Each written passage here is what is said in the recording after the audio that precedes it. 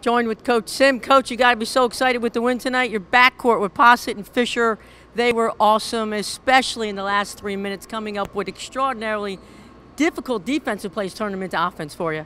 A lot of people stepped up today, but especially Bella and Fisher. I mean, those two put the team on their back the last 3 minutes of the game, just defensively, taking charges, getting a couple of steals, and then coming down and scoring. But I'm really proud of them and all of the young women who stepped up. But we needed people to step up with Nev out and with Jayla out, and they did a great job for us. And Fisher, who is not a point guard, ran the point for us.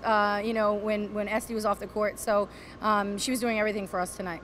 I thought Esty came in, and again, in a really difficult situation, and did a really nice job. 6 assists, couple of boards. Thought you calmed her down after the first couple of minutes, and then she played a nice floor game for you. Yeah, she's a great point guard.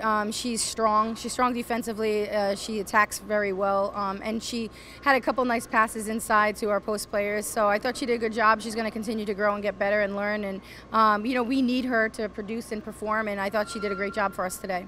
Tonight, my most impressive part of your defense.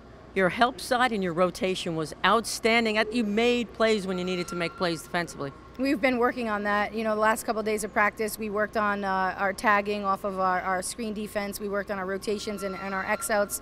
I thought we did a good job, and I thought, especially in the first half, we kept them off the offensive boards. That was an area that we talked about pregame, right? So I thought we did a good job with that, too.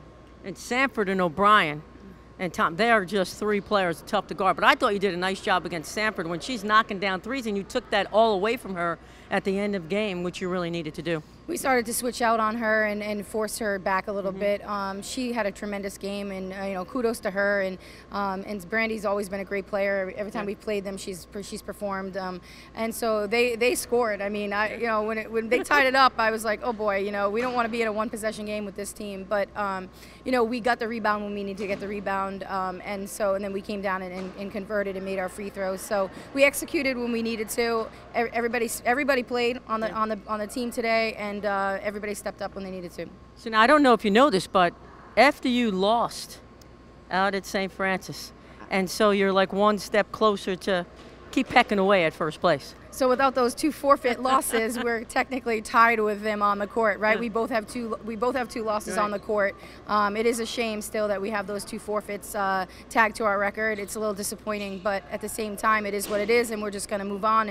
And you know, we've got to just handle our business one game at a time. So we've got to start now focusing on our next opponent, which is Mount St. Mary's. Well, this is just a team win that you have to really relish as a staff and for this program. Yeah, I'm proud. I thought our staff did a great job. Jen and Jess shared the scout. Rob did a tremendous job working with our post players the last couple of days. Our staff is really in sync, and our players are bought in and they're listening. And you know, it helps when you're winning games too, right? There's a little bit more buy-in when you start to win. So I'm glad that, you know, we've built the foundation of the program, and now we're starting to see some benefits to it.